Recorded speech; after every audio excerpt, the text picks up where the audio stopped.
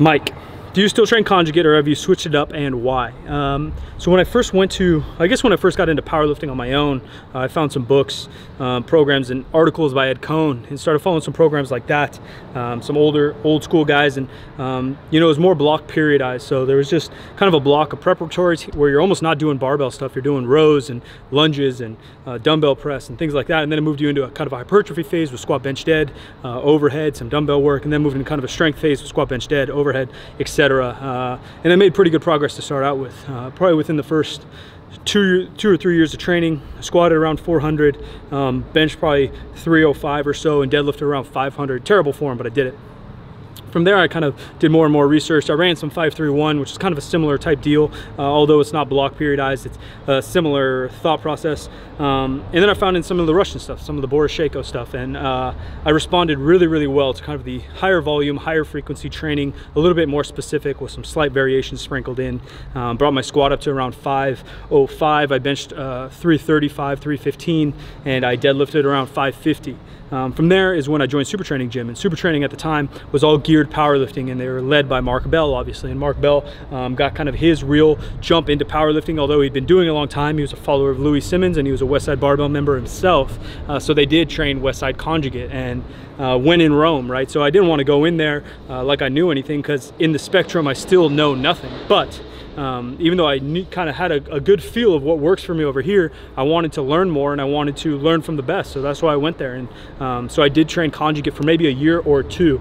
And what I found for me, being the only raw lifter there, is that I got a lot of posterior development, which was great. My hamstrings, glutes, and low back got very strong. My deadlift did increase quite a bit. I pulled 600 training under a conjugate method, but my squat and bench, because of the exercise, or too broad of an exercise variation, they didn't progress as how I'd like. So for Westside Conjugate, for you guys that don't know, there's 2 upper body days a week, 2 lower body days a week. And basically what you're doing is, on 1 upper body and 1 lower body day a week, you're going up to a max effort single. That means a grindy, hard single. And that's with an exercise variation. Bands, chains, different barbell, different grip, often using a box in the squat, different boards, different methods like that. And then the other day a week is a little bit more of a dynamic day, or it is a dynamic day. It's a little bit more of that Russian style, where you're doing anywhere from 8 to 12 sets of 1, 2, or 3 reps in the squat, bench, or deadlift, and you're using maybe 60, 70% with some bands and chains, and you're moving them very quickly, working on your form and fitness. And afterwards is when you get all of your hypertrophy work done. You're doing tons and tons of accessories. Westside is based around finding your weakness in a lift, basing your exercise variation, your main day lift off that, and then also basing all of the rest of it. So if you have a lot of tricep issues or lockout issues, you're slamming tricep skull crushers and push downs for an hour after your main work. And although I put on some good muscle and I made some progress there, it took me back, once I started to get frustrated with my plateaus, to a more high volume, high frequency training method, more of a submaximal that I've been doing now for maybe 4 years. And previous to that Super Training block, I started doing it at Super Training. I started coaching people that method. I worked with Jeremy Hamilton one-on-one. He prepped me for a meet using a similar method. And so basically, majority of my training is now between 50 and about 70, 75% of my 1 rep max. I'm doing a lot of kind of daily undulating, which means that within a week, I'll train 8 to 12 reps. I'll also train 3 to 8 reps, and also train 1 to 3 reps. I'm training all rep ranges to maintain my fitness in all of them, and also each rep range, each load you put on your body will cause a different stimulus to that muscle, and you'll be able to perhaps gain more muscle that way, because the muscles that fire under a 12 rep set is different than the muscles that fire under a heavy or a light 2 rep set. I'm a big